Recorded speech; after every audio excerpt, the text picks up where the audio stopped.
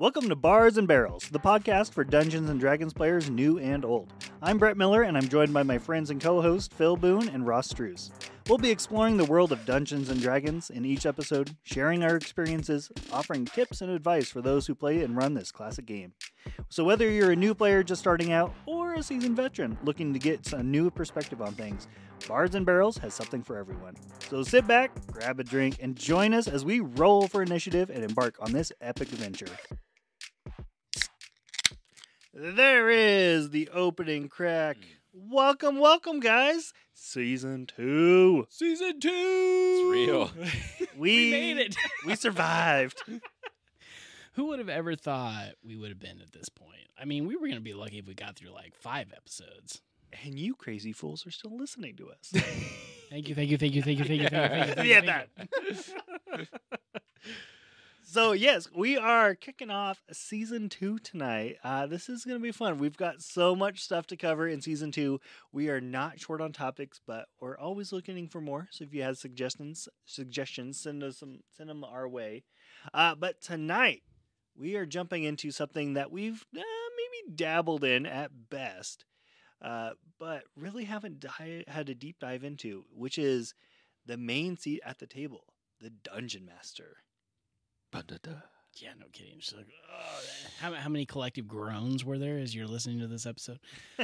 No, I think you're absolutely right. I think we intentionally did that a little bit because in the first season we wanted to focus on the player and particularly the new player. But now we're getting to the point where if you want to have a game and you want to put all the pieces together, you still need a dungeon master. We haven't talked about that. You need somebody to tell the story and then include the group in that and then kind of guide you.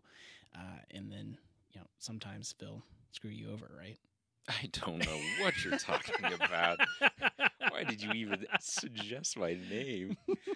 So, as the veteran in the group, Phil, why don't you kick us off on what is your experience being the DM? We'll call it limited experience, even though it might be a little bit more than your guys's. But my experience DMing is probably 75% with the people in this room right now, and maybe 25% with some of the people in this room and some other people. So really, I've only DM'd one full published campaign from start to finish in its entirety, and that was the Descent into Avernus campaign that we've all played in. Before that, I started running a different published adventure, Storm King's Thunder, which Brett was a part of as well, that we ran with another group of people. And that one, scheduling conflict-wise, people living in different time zone-wise, I wasn't even living here right now with all of us together, just kind of fizzled out over time, unfortunately, as some groups do. And before that, I really hadn't done any DMing, but I wanted to play and didn't necessarily have a consistent group. And so you basically kickstarted us playing D&D on the regular by being like, hey, I want to play, so I'm just going to take over as DM. Yeah, kind of. Yeah, because I wanted to. And a bunch of people. Yeah. It would be interesting to see like how many people get their start that way. It's like you have to have one. Somebody's got to do it. Exactly. Yeah. And then I've started doing some other I don't know, small DMing things here and there.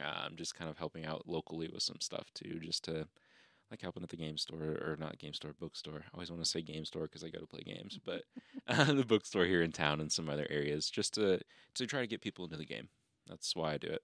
And those other experiences are mostly new players, right? Yeah, a lot of new players, especially to 5th edition. So most of the people have never played 5th edition, and a lot of them have never played D&D at all, just are interested to learn what it's about. So what would you say, before we talk about Brett and I's experience, what would you say is your favorite part of being the DM? Ooh, my favorite part about being the DM is watching the excitement in a player's face, or generally in their body, like watching their body language when they have a great idea or a terribly wonderful idea. It may not be great, but it's always epic because you could just see like that thought kind of take form. and then watching that play out amongst the rest of the parties, they're like, "Oh my god, this is amazing!" And seeing how that plays out, that's my favorite part about it. That is a great one. That's awesome. Yeah. So Ross, what about you? DM experience. So I got started. Oh gosh, this has been several years ago now. But my very first time DMing was at the end of the Rick and Morty box campaign. I didn't actually run most of it, but there was like when we got to the last couple rooms in the dungeon, the person who was DMing at the time was like, "Hey, do you want to try running a couple rooms in the dungeon?" And so I was like, "Yeah, sure, why not? I'll give it a whack." And so that's where I started at, and then that led into the first attempt at running Curse of Strahd, where I was not the DM, and then I became the DM. And then that campaign kind of fell off. That was life and COVID was basically what happened. So it was like everybody had kids, which made it hard to get together. And Brett was in that campaign, and then COVID kind of killed it in a way because we all had kids. Well, at least I had a kid during COVID, so it was like then it just made it really hard, and we kind of just fell off at that point. And then I got involved with you guys playing, Phil being the DM for me. So that's how I've been like consistently involved in DMing, or not DMing, but playing. And then DMing, I got you guys involved with some family of mine. And we're trying Curse of Strahd again, which I have much higher hopes for this one to complete, even though we don't play quite as often because we're dealing with school schedules, which is very different than just scheduling around your kids and playing late at night. So trying to get around True. that. You're doing practice for what? You can't come play D&D. That's dumb. But anyway, so it's fine. So it's like I would consider myself like definitely still a new DM, but not super green at this point. How about you, Brett? I'm pretty still green. I've done a bunch of one shots and short term like starter campaign stuff that I've done multiple times for different groups, but not a lot. I haven't done a long-standing campaign by any means yet. Sure. So one of my favorite things, I should back up slightly because I didn't say this, is I agree 100%. So it's like seeing the excitement in people's faces when you hit certain moments in a story is totally worth knowing what's going to happen, because it's like you know what's coming, but you don't know how they're going to react to it, which is a ton of fun. And I love that. Brett, what would you say is, like, since you haven't done it a ton, what's the hardest thing for you? Fairly easy question. With a lot of the starter packs, it gives you paper sheets. Mm-hmm. And having somebody jump in and use that paper sheet without a lot of experience on who that character is, what their backstory is, all the different abilities, and having them just jump in and run with it, and you don't have visibility Sure. on what that character is and can't really help them out without just like passing the sheet over, that's tricky. Sure.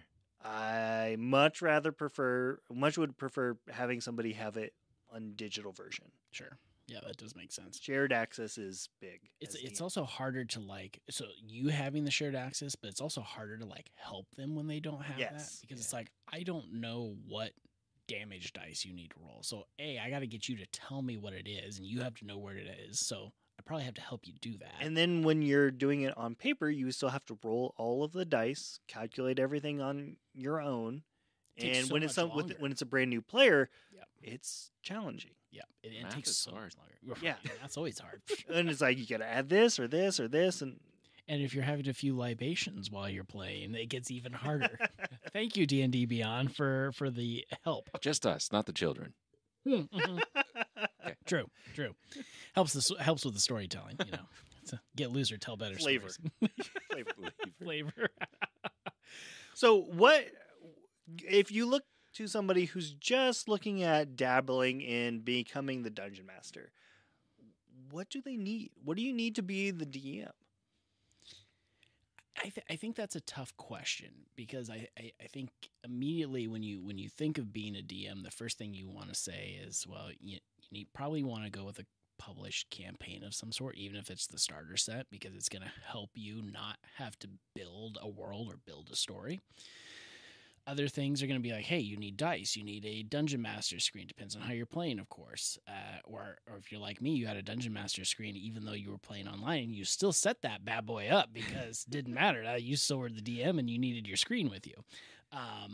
Well, a lot of those Dungeon Master screens have a lot of notes and cheat sheet stuff. If you get one that's like pre-made, it's got a lot of handy stuff already on there for you. Totally. And I think you hit it on the head. The reality is, what do you need? You need a way to take notes. Know your story and a means to take notes.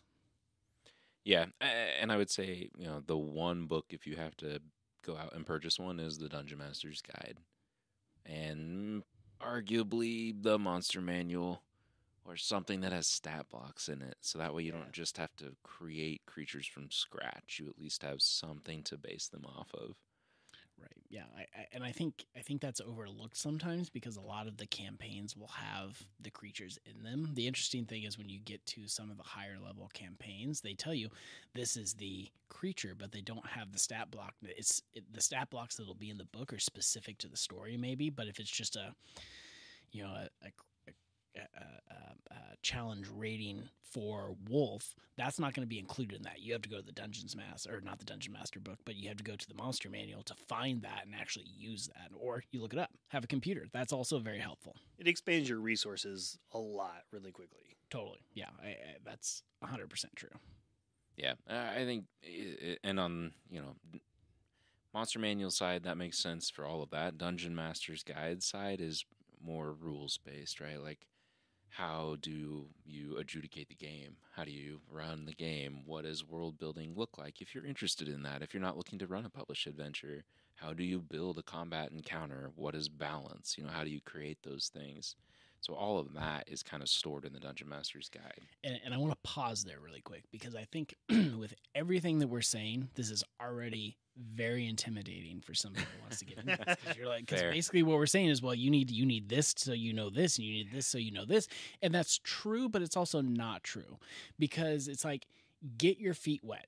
Especially if you're playing with new players. If you're a first-time DM and you're playing with people who have played one or two times, they're not going to know the difference. Right. So it's like, play your game. It's gonna be fine. Start with what you got. So that kind of leads us to our next kind of question or point is how much do you need to know the rules and when can you break those rules? That was a big thing for me of a hesitation in order to jump into the world of DMing is I never felt like I knew enough of the rules to be able to DM. Yeah, I'll take that one first. So that's a good question. And so the way that I approach this, right, is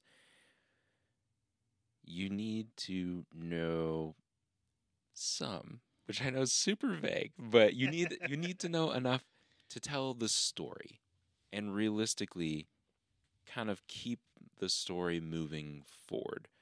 Now, if you're with brand new players, you may actually need to read a little bit into, let's say you're running a starter kit, because I actually think if you're looking to get into DMing, the starter kit a lot of times has the rules written into it that you need. There's typically a section in those booklets that's specifically for the DM that has most of the rules that you will need to run just that encounter or to run that small adventure. If you're the DM and you're running one of those, I would read that to try to be as prepped as you can. But from there, if you've got new players, really it's just kind of guiding them at that point. They're not going to know that you're wrong. The rules are there as a guideline, and the moment that they start interfering with the storytelling or players doing incredible things, are there limitations? Sure. But are you ever going to say hard? No. I don't do that very often, and maybe that's a flaw of mine, but I'd much rather them try. Like, sure, make them roll and make it hard. If you really don't want it to happen, you can say no. Sure, if it's really against the rules, yeah, you can say no. But at the same time, if it adds to the story or it's just going to be fun, don't live in the rules. It's much better to encourage your players to be creative than to slap their hand and be like, no, you can't do that. It should be a group storytelling experience. Don't get caught up in the rules.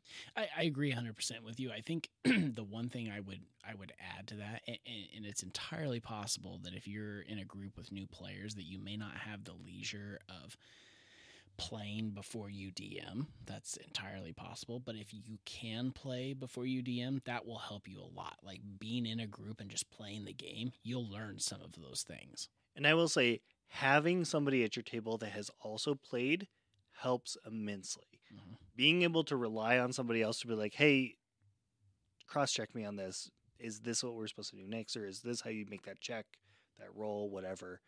Having somebody there that's a little bit more comfortable in the rules based of things frees you up to focus on the story. So one thing I think we have picked up on our experience DMing is that we each kind of have our own strengths on your play style, your style of DMing, just you as a person, what you're better at than others.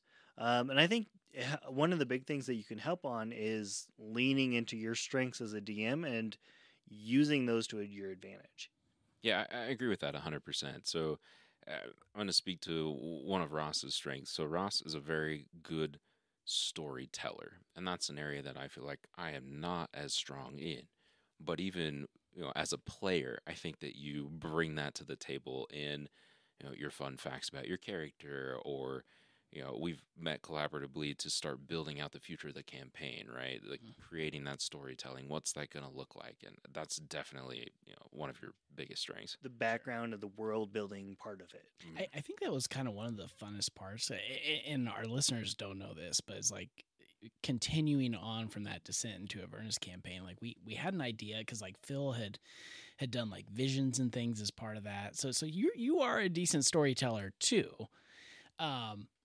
But the funnest, I think one of the funnest things was that night, I don't remember where Brett was, but you came over and we just spent the whole night like basically laying out the path, like things we would know. So I don't know like the details and how things are going to work out or anything like that, but just laying out some of the big picture things was so much fun because like we would sit here and I'd like toss an idea out and you're like, well, what if we did this? And then I'd see you type it out and then be like, now wait a minute, what if we do this? And then you type some more. It's like, oh, this is awesome. I love this. I'm so anxious to learn. Oh, it's going to be so much fun. Can't wait to find out. So much fun.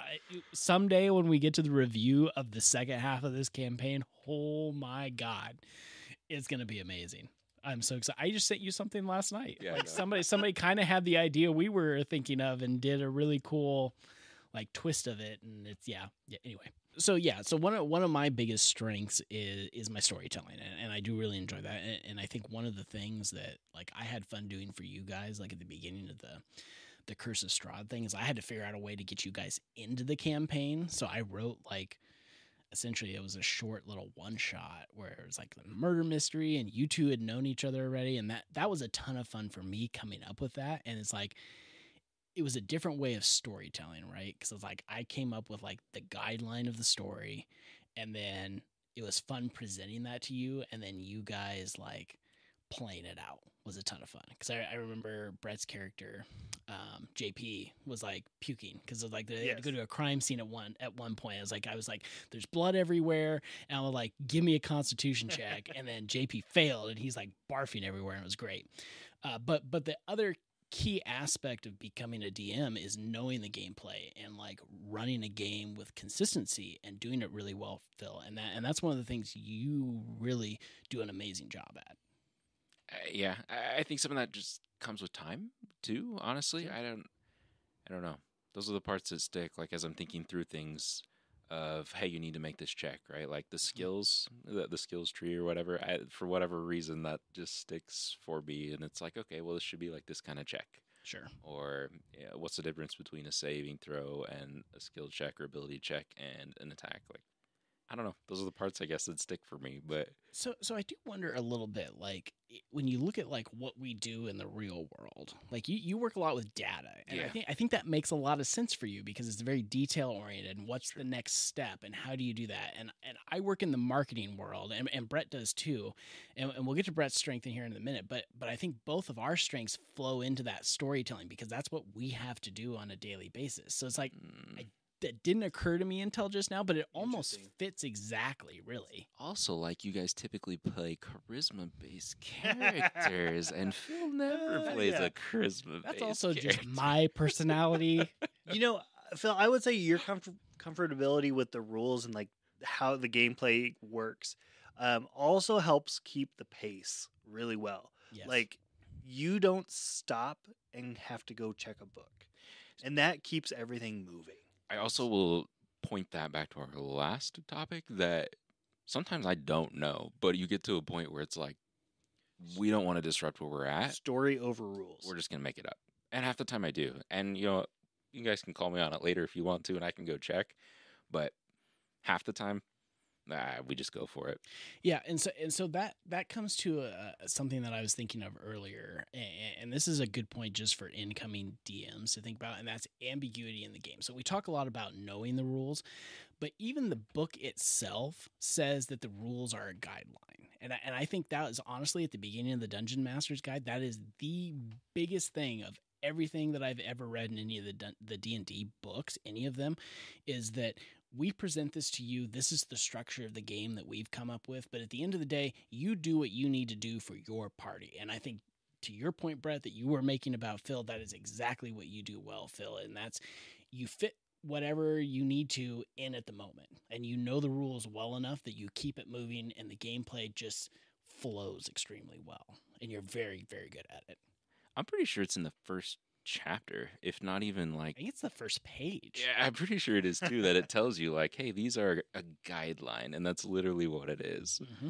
So I want to move on to Brett's strength as well, because one of the things that I think Brett does extremely well, and I've only been able to sit at Brett's DM table once, but even as a player, it's very obvious that Brett is very good at improvisation, like across the board, whether that's coming up with being a slick used auto salesman or whatever he's got to do. But I think that is one of the things that you bring to the table, both as a player and as a DM. It's like, don't BS a BSer. Like, got it. I'm going to spin something and talk my way out of anything. Whether that's on the player side or the DM side, I'm going to freewheel my way around. You know, one thing that I have learned I have to work on that's not one of my strengths, but I'm learning I need to focus on more as both a player and as a DM, that, Phil, you do this really well, to go back to you, writing notes. Holy moly. Both as a player and as a DM, the power of note-taking is really, really key. And having a shorthand that you can follow, and you write down the key information is vital. I struggle with that. It's hard. I think that is It is. I'm not going to lie. There's a lot going on, but having notes is really important. I think so. The three of us are playing in this other campaign right now that our buddy Matt is DMing for us, and I think he would agree based on our most recent session that taking notes is hard. So, but you don't want to sacrifice the story, so you do have to get to a point where, honestly, most of them I write after. And I will say, as a improv / BSer, that's one of my biggest downfalls is I'm going to BS my way through something and then it's going to bite me later on. So that might be a little hesitation for doing a long running campaign, is some of those things are going to come back and haunt me, but time will tell. Good news is it's a skill you can pick up. So I have faith in you. You BS your way into it. You'll BS your way out. Probably.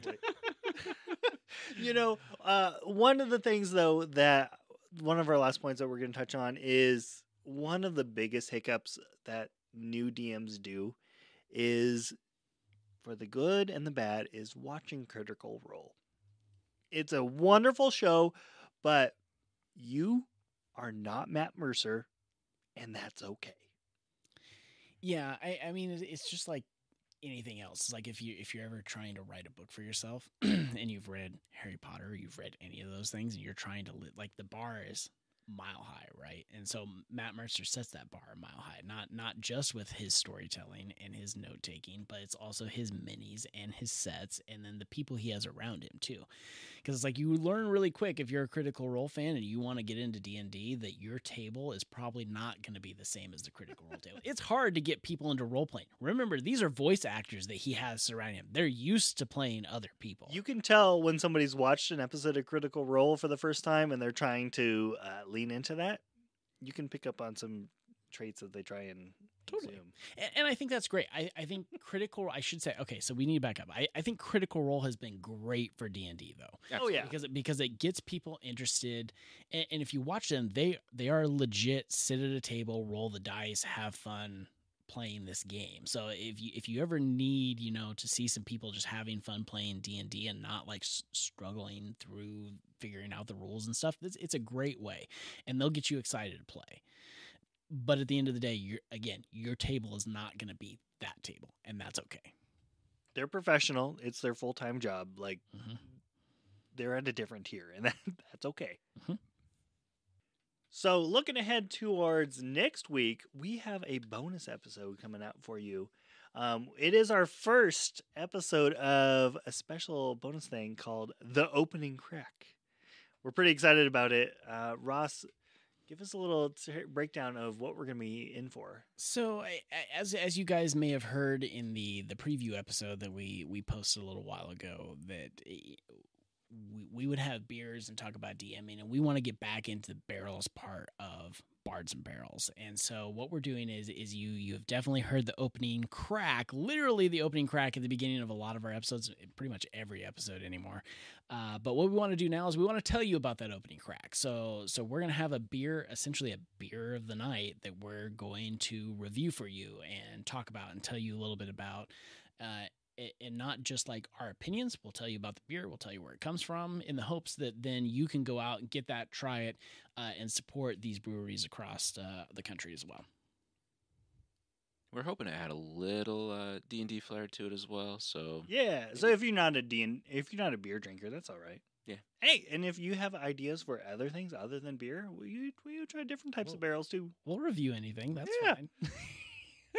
I do think no seltzers. No. Oh, shots fired. Hard line. Oh! Hard line. Hard line. I do think it's going to be kind of fun because one of the things we did a pilot episode to see like if we felt like this was going to be a thing that we could do and sustain. And part of like we knew we needed to figure out a way to connect D&D back to this. So I think one of the things that we'll do, at least to start, we'll probably tweak this as we go, is like, where in Faerun do you find this beer? Like, what is the name of the tavern? Where is it at? Why do you find it there? Style of the tavern. Exactly. So I think we'll have some fun connecting it back to D&D. So it's like, it's not just for the beer drinkers out there necessarily, but it's going to have the D&D flair to it. So it's still going to fit in with everything else we do. It's going to be a lot of fun. That's going to do it for this episode of Bards and Barrels. Hey, you can listen to any of our old episodes at Bards and Barrels, anywhere podcasts can be found. And hey, if you want to follow us, give us a like and a follow on Facebook and now on Instagram. We'll catch you all in the next episode.